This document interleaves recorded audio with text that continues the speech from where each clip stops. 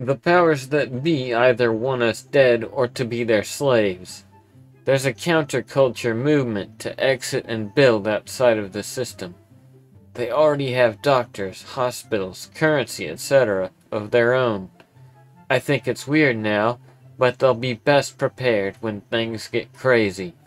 We just sent 3/4 of our military shit to the Middle East. We are vulnerable.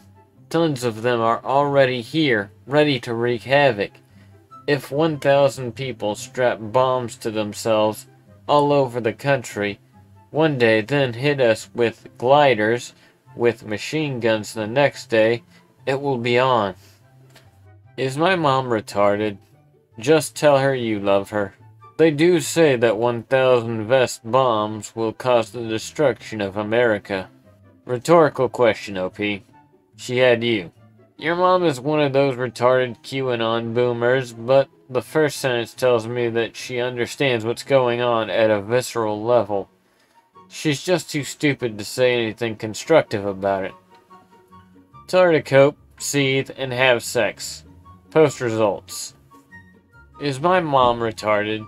Yes. If you love her, block Facebook on her iPad. No, she's actually very based. Usually women are all poor heckin' refugees, and why we spend money on the military. Free healthcare now! But it seems she's got her head in order. Yes, however, it is not conducive to call your progenitor retarded. It is something of a self-own. I love her and would not call her retarded, and don't want a glider guy to get her. Your mom is a base retard and on.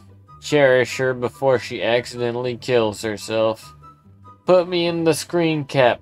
Hi-Kate it. Buy a drone and fly it outside her house every morning.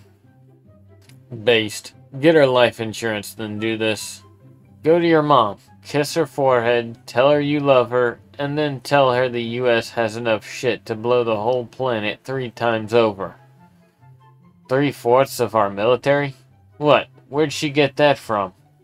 She made it up. She has the Chad mentality. It came to her in a dream.